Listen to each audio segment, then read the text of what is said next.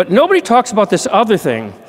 And this is where I've been key in trying to emphasize plasticity, plastogen, something that generates plasticity. And so that's what these are. And there are two flavors. Psychoplastogens, which we've just been talking about, agents that induce neuroplasticity, and one of the subjective states, you can narrowly define it as psychotomimetic, but you could say dissociation and empathogens, however you wish. But they also have neuroplasticity. And those are other called neuroplastogens, agents that do one without the other. I think we already have several examples of neuroplastogens that don't cause subjective mental changes, but do cause rapid onset neuroplasticity. One of them is zuranolone, just approved for postpartum depression. Might make you a little sedated, but it doesn't really make you crazy. The other is the Auvelity, called dextromethorphan combined with bupropion. That doesn't do it. But some of the other ones, of course, do. So this is the debate. Someday we'll know whether there's a truth to, somebody wins this debate, but right now it's still in progress. Psychedelics are plastogens, which is a chemical that promotes rapid and prolonged structural and functional changes. It's, I think, and others, and I think Roger does, it's thought to be one of the underlying neurobiological mechanisms behind the therapeutic benefits of psychedelics. Did you know that your SSRIs are also slow onset plastogens? They increase brain trophic factors like BDNF, brain-derived neurotrophic factor, BDNF. And so the question is that how they work?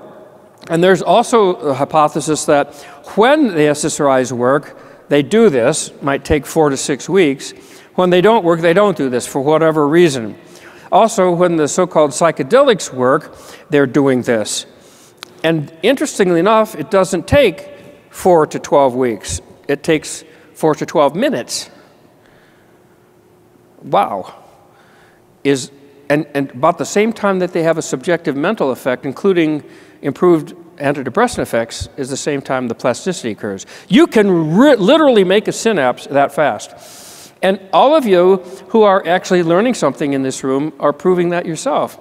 Because the provocative stimulation coming to you from the stage will make you secrete your own BDNF and make your own synaptogenesis.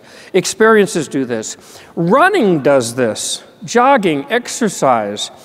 This is probably a good thing to constantly be restructuring and making your brain. So psychedelics, whether it's DOI, which is an experimental one, DMT I told you about, and LSD, they all will cause that bottom, see the one on the left that says vehicle, that stringy little thing? Look how more complicated it gets on the bottom. Those are not new neurons, it's not neurogenesis, although there may be some of that. It's synaptogenesis, connections. And this is another way to measure it, a little fancier. So if you look at the first one, it says number of branches, the other one says number of primary dendrites, then the total dendritic length, the length of the longest dendrite, all those things are going up compared to vehicle with DOI, DMT, and LSD. And the other thing it does, it makes a behavior. We think that those things I just showed you here are a proxy for the therapeutic effects and the new plasticity of the psychedelic drugs, and there is a proxy for the hallucinations, which is this thing called a head twitch response. So if you're a mouse or a rat and you take a drug, which is either LSD, but they tend to use a drug called DOI, there's a head twitch. And we think that the head twitch is a proxy for the bad parts or the hallucinogenic parts of these agents. So if you knock out the 5-HT2A receptors, you don't get this anymore, and an antagonist actually blocks it. So it looks like you get both, and we think that they are different signal transduction pathways. You get one pathway for head twitch hallucinations in humans, and another pathway for synaptoplasticity. So the psychedelic-induced neuroplasticity is thought to go through the 5-HT2A receptor, at least some of them some ways, and some downstream activation of at least some signal. We don't know which one it is yet. And it changes calcium downstream, like mammalian target of rapamycin mTOR, and it makes you grow synapses and spines. And you can show this in experimental animal models, and with those things, in 20 minutes, 2 hours, 4 hours, you're already making synapses. Very cool.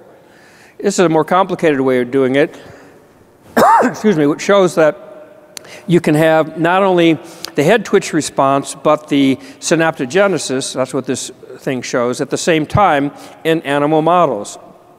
And so the question is, could you ever make a new drug that gave you the synaptogenesis without the head twitch? And the answer appears to be yes. Those are in trials right now.